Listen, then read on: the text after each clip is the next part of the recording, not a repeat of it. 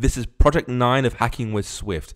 We're going to go back to Project 7 and fix a critical bug in the code using one of Apple's most important technologies called Grand Central Dispatch, or GCD. For more information, see the website hackingwithswift.com, where you can buy this video and all the videos from this series in beautiful high resolution. Alternatively, you can buy books that explain this technique project and all the other parts of the series and go into far more detail. Please do buy something that does help support my work to make more videos like this.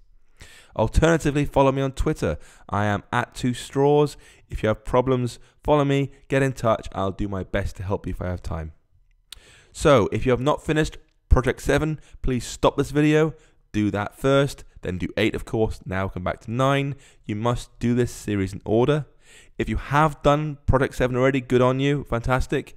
Please take a copy of your work so you can see it before and after. We're going to go ahead and modify it now. So with your copy of Project 7, go ahead and open an Xcode. And let's remind ourselves of the actual problem we're facing. It occurs here in view did load. What happens is we give our code a URL to load, make an NS URL out of it, and then pass it to NS data, which uses contents of URL, which means get whatever is inside this URL, downloads all the text from the web, and then we go ahead and parse it. Now this is what's known as a blocking call. And what it means is when the CPU hits this line of code, it stops. It can't go any further. It can't go ahead and start parsing the JSON until it has downloaded the contents of the URL. And that means connecting to the server, saying, give me some data, waiting for data, receiving data, and then continuing. It's very slow. Now, at the time, it was fine for our project. I mean, I didn't want to introduce it because it's a bit much all at once. And broadly speaking, if you're working in the iOS simulator, you're probably on Wi-Fi or you're on Ethernet directly plugged into the internet pretty much. So you get super fast speed, so you wouldn't really notice it was slow. But for poor iPhone users or iPad users who are, on a train or walking around in a bad hotspot or on, GPRS internet in the middle of nowhere, who knows what, this kind of contents of URL call is terrible because the CPU literally gets this line and stops. It can't go any further. It can't do any more work until that returns. It's a blocking call. So behind the scenes, your app is actually able to execute multiple sets of instructions at the same time. So which means it can take advantage of having 2 cores. iPhone 6, 5S and so on, these have 2 cores inside them, 2 CPUs running all the time. They can run in parallel. They can do 2 things at once. In fact, I believe the iPad Air 2 has 3 CPUs. So each CPU can do something, so you get 3 times the power if you use them all effectively. Now, what happens is when your code runs, so it's running here in view to load and gets down to here, this is running in what's called a thread. It's an execution process, a load of code that's running, and it'll run on one CPU at a time. And what it means is they execute code in the order you give them the code. So it'll start here and then go to here, then here, then here, then here, then work its way down slowly. It doesn't jump around. You don't have 2 CPUs working on the same code at the same time. It's not like, CPU 1 does that line, CPU 2 does that line, CPU 3 that line, and so forth. That'd be really inefficient. So CPU 1 does the whole thing. In fact, right now, every part of our program is running exactly only on one CPU because we have created no other threads with work. So which means we're not particularly taking advantage of the amazing hardware out there. Cunningly, with iOS, and importantly in fact, all user interface work must occur on the main thread. Now the main thread is what we call the initial thread your program was created on. Now right now our entire program runs on the main thread, but if and when we start going to the background, any user interface work must happen on the main thread. If you try and do work on the background thread, on any other thread basically, it might work. It might very well work. It might not work. It might cause crazy results, or it might just crash your program. And quite frankly, crashing your program is the best outcome there, because it's telling you this is wrong. You shouldn't be doing this, And that's a serious warning. you must never modify your user interface off the main thread. Always do it on the main thread. So GCD handles giving work to threads for you. It figures it out for you. iOS says, well, it looks like CPU 2 isn't doing anything right now. Let's use that thread over there and allocate that some work, or CPU 1 or CPU 3. And it makes sure you can do as much as you can with the available system resources. But you don't get to have very fine-grained control. And that means you need to be really vigilant in your code to make sure only one thread modifies your data at one time. So, to recap, this is all important because as soon as CPU 1 or our thread hits this line, it has to access the internet, which is much, much slower than everything else. And it can't carry on running all our UI code. It can't carry on doing stuff. So as soon as it hits that line of code, NS data, contents of URL, the application basically freezes up. The UI stops responding because the main thread, the bit that does the UI, is busy trying to download stuff from the web, which takes comparatively an extraordinarily long time. You know, for us, you might think, wow, that page loaded in a tenth of a second. But in a tenth of a second for a CPU is a very, very long time. So that's a blocking call. It blocks our code from carrying on, and that annoys users. It looks particularly bad if the connection is really slow. On a train, it might take, say, 20 seconds to return, so it looks terrible. We're going to fix this using GCD because there are a few functions we're going to pull in, but the most important one is a function called dispatch async, and it means asynchronously make this code happen. And that's the magic of GCD. We don't have to think about threads and CPUs and processors and all this kind of thing, workers and all that horror. We just say, here's some code, you figure out the best way to run it, and it will do a great job of doing so. There is one downside. I'm sorry. This stuff all uses closures. Now, if you don't remember closures, you're probably in a happy state, but they're coming back now, and they are your best friend, really. No, really they are. They are your best friend. Closures are so much powerful features in them. So we're going to use dispatch async twice. Once to push some code to the background thread. Do this work in the background where it won't hold up the main thread, i.e. the user interface.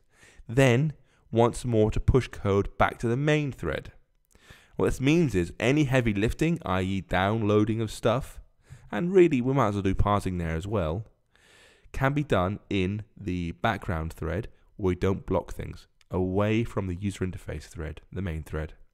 And then push it back to the main thread so we can update the user interface safely, which is the only place, remember, that it can be safely updated. So we're going to go ahead and modify this using GCD, and I'll write a bit of code and then explain how it works. So in here, that's before the if let, we're going to call dispatch async. Now this takes two parameters here, what queue you want to run on and what code you want to run. This is actually a closure at the end here, as you can see with the parentheses going on. So we can pass that using trailing closure syntax. I'm sure you remember that much, hopefully. And for the first one, all we have to do is say which queue we want to run on, because GCD automatically gives us a number of queues depending what we want to do. So for the first parameter, we are going to write dispatch get global queue, then identifier, I'll just put in 0 for a minute, and then flags. The flag should always be 0. This one here should always be 0 because Apple have reserved that to be modified later. For block, just delete that and then make it a trailing closure like that. So let's have a look. Yes, there are errors all over the place. Don't worry, we'll fix that in just a second. We need to put a name of a queue in here. And it so happens that GCD gives us a number of queues already that mean different things. Specifically, the ones we care about are the user interactive queue, the user initiated queue, the utility queue, and the background queue. Now, each of these represent what's called quality of service, QoS, quality of service. and it means how important is this thing to you, and more precisely, to your user. If I were to say I want user interactive, that means this is absolutely critical work to be done in order to keep my user interface running correctly. And that means that the CPU will go nuts trying to fulfill this as soon as it can. It will waste loads of battery power if necessary in order to make this work happen as soon as possible. One down from that is user initiated. So this is for tasks that the user requested and they're now waiting in order to continue. For example, you might say apply some filters to an image. You just press save, applying filter, apply filter, done. That wait period, they're actively waiting and watching, that's user initiated. Important, but not absolutely critical. Next one down is the utility queue. This is for long running tasks that the user is already aware of, but not desperate for right now. So if they requested something from your app and they can go off and use other stuff or use a different app for a while, that is a utility quality of service you're looking for. And finally, the background queue, the background quality of service. This is for long-running tasks that users don't really know about, and they're probably not even aware of it, or don't care about when it completes, or don't care how far through it is. That's background. Now, we just tell GCD how important our work is, and it will make sure it's given to the right thread automatically and executed in the right way. For example, a background queue, iOS might say, well, actually, it's obviously not very important. I'm going to try and save as much battery power as possible. Whereas user interactive will burn battery in an attempt to execute faster. So for now, we're going to modify this because this is about the user loading up our app. We're going to use user initiated. Very important, but the user actively waiting, but not not critical. Just set and burn battery power. So we write the constant QoS underscore class underscore user initiated, like that. And that will find the global GCD queue that handles these important tasks. Again, leave that as 0. It's erroring all over the place because we haven't ended the brace. So that does it like that. Just indent these lines. You select them all and press Command right brace to indent them all. So that modifies our code so it runs in the background. That's really all it takes. This will, if it needs to, fire up a thread, execute it, and return the results. Now, behind the scenes, GCD manages those threads, so it's going to reuse them, let's face it. But it does all the work for us, and iOS will balance between CPUs and so forth to make sure we're using the best value out of our system we can. Now, this is a closure. This is a trailing closure here. And of course, with closures, you need to specify unowned self in to make sure there's no hideous captures for strong reference cycles. And you must also specify explicitly self.parsJSON, self.showError, self.showError, and self.showError. And that's it. That code is now GCD ready. But with this change, our code is both better and worse. It's better because it now no longer blocks the main thread. This code will run asynchronously, i.e. in parallel, on this thread, the user-initiated thread. So the main thread, the user can do stuff with our app. It'll respond normally. But it's worse because parsJSON ends up by reloading data for the table view and show errors in here several times. And any code inside here or called from here will all run on the background thread. So we've told it and put this on the background thread, and it will do, but any other code called inside that work will also be on the background thread. So we are modifying things on the background thread. And again, it might work. You might not realize you've done this because it might work, but it is bad and it will break your app eventually. Be very, very careful doing this. So if the download fails, load error will be called on the background thread, and its UI alert control is called on the background thread, and that's bad. And if it succeeds, then parsJSON reloads the table view on the background thread, all of which are bad. So we could, if we choose to, say at this point, dispatch async again, do stuff, blah for that, and for this one, and for this one, blah like that, and also, you know, down here for this one, like that. But that's quite hideous. There are too many dispatch asyncs there. An easier way in this particular case is to put the dispatch async inside the methods as needed. So I'll say for show error, at this point, we're still on the background thread. So it's launched the background thread, so it continues in the background thread. We can dispatch async again back to the main thread here. Whoops. So in place of just after the brace, you want to write dispatch async, and for queue name, you want to say dispatch get main queue, and that's it. You can go ahead and do another little closure like that, and that will show the error on the screen. Now it's warning us again because it's a closure, which means we must do unowned self in, and then say self.present view controller like that. That clears the error nicely. So for parsing the JSON, we can put it here. So let the download happen fully, then parse it fully. This can happen all in the background, it's perfectly fine. And only when we're ready do we say dispatch async, dispatch get, get, I can't type, get main queue. And then use a block with unowned self in, and then self.reload table data, and the brace. The code, the actual work, this stuff here and this stuff here, the actual work of this is almost identical, and that's one of the wonderful things about GCD.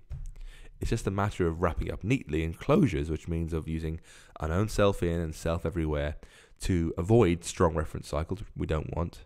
But at this point, the code is now in a great place. We can now run it back, and it will responsively let us change tabs and so forth without blocking the UI, because that's all now being done in a background thread.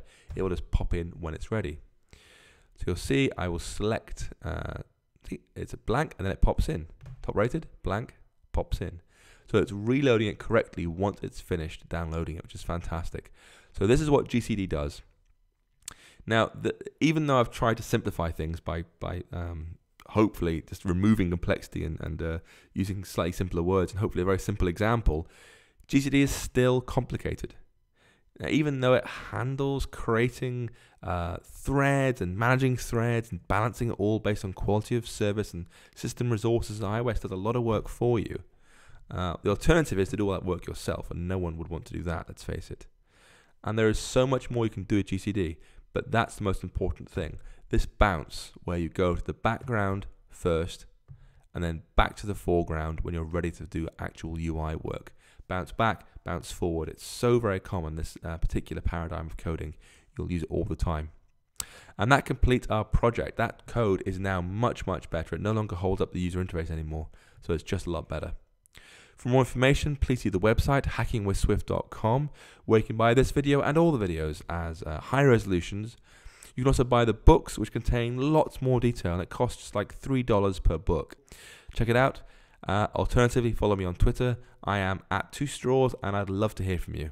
Take care and have fun.